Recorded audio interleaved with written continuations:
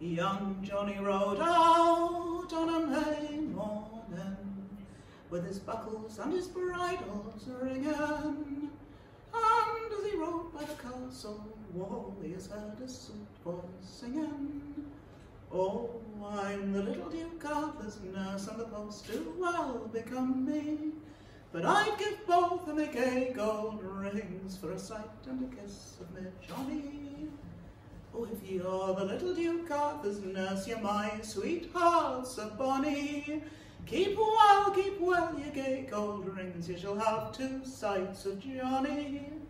So he's lighted him down from the saddle bow, he's given a sweet kiss to her, saying, you have me heart, but another has me hand, so what good can I do ya?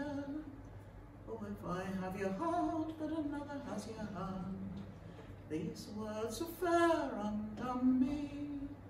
But let's make a time when we'll meet again, and it's then in love you can twine me. Oh, if you'll go down to the tavern ground, where the glittering lights are beckoning, sure as I'm a woman true, I'll come love and pay your reckoning. Well, he's made good cheer of the good brown beer, and the wine he kept on pouring, and its every health was drunk to the last, as was coming to him in the morning.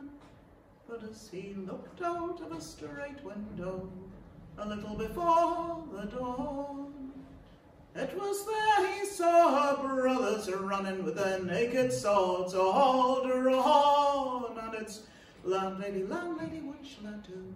My life's not worth a halfpenny. She that was to have lain with me, she has sent her brothers to slay me. Well, the landlady took her petticoats off, likewise her gown and apron, and she's taken the kerchief off of her head, and she's set young Johnny to the bacon, for she's given him a suit of the female clothes, of which he's made a pretty fine maiden, and the birds never sang so sweet in the trees as young Johnny sang at the bacon. And it's there as they stood in the tavern door, they have rattled their swords about him, and it's there as they stood on the kitchen floor, so loudly they were shouting, saying, did you have a lodger come last night, drunk till the dawn was beckoning? Come, show us the room where your lodger is laid, we've come to settle his reckoning. Well, there came a stranger here last night, but not to drink till morning. He called for a glass and he paid ere he left, he was long gone John ere the morning. But they've turned the feather beds all around and about, and the curtains their swords were raking. And as they ran in and as they ran out, it was, ha, bonny lassie, are you bacon? And one of them being in a very merry mood, to young Johnny he sat talking.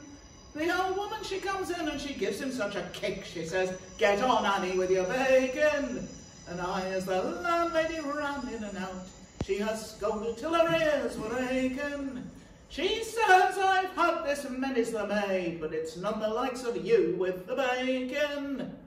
Well, they've turned the house up, and they've turned the house down, and the crockery and plates were breaking, and it's every one of them as they left that inn, they kissed the bonny lassie at the bacon.